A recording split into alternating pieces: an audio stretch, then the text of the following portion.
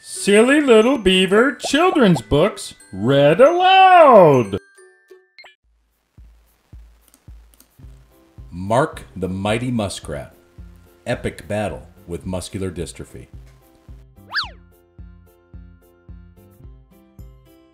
The Diagnosis. This book is dedicated to my incredible son. He was diagnosed with Duchenne Muscular Dystrophy when he was almost 4 years old. My son is the definition of a true warrior who will never give up on the battle that lays before him. Your mommy, sister, and I are right there fighting with you, now and forever. Love, your daddy, Luke Dalien. Written by Luke Dalien. Illustrated by Dalien. Like most muskrats his age, Mark loved to play, climbing trees, running in the forest, and jumping around all day. It wasn't until he was maybe 4 or 5 years old, Mark noticed his legs would often ache and had trouble being controlled. One day he asked his mommy what caused his legs to feel so tired. She wasn't exactly sure, so she brought Mark to the doctor the family admired. Mark and his mommy walked into the waiting room filled with boys his own age. He couldn't help but notice all of the boys had legs that hurt, each in a different stage. Some walked around just like him, and some had metal tied to the outside of their leg.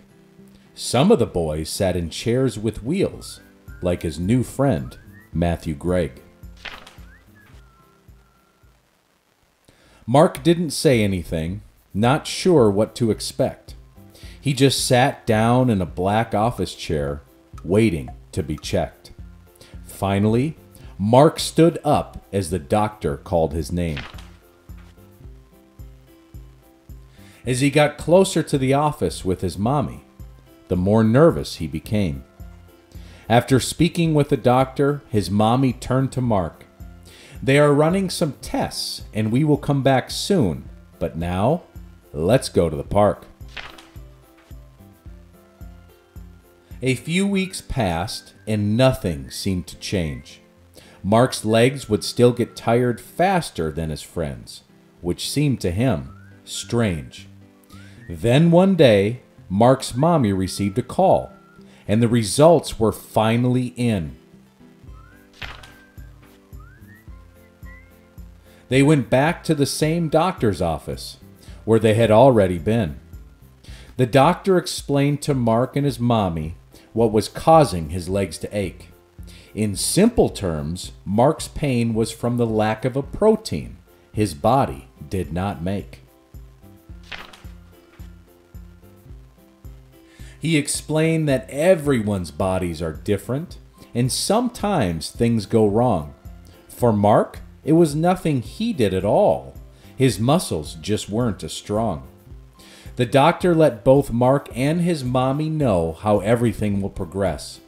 The important thing to remember, he said, is to make sure you get plenty of rest. If your muscles feel sore, sit down for a while until you feel better. He handed Mark's mommy a bunch of material, including a long letter. They set up another appointment and were told to write their questions on a list. Doctors around the world are working hard to find a cure, though one doesn't currently exist.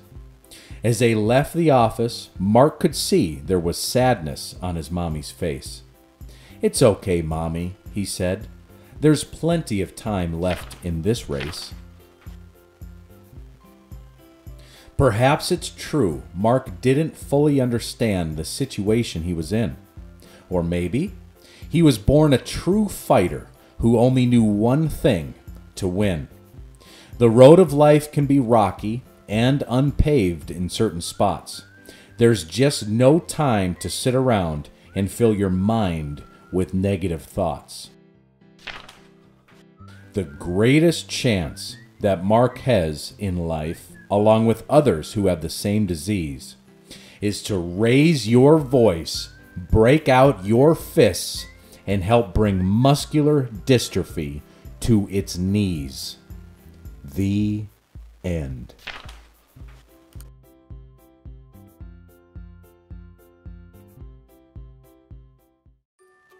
Thank you so much for going on that adventure with me.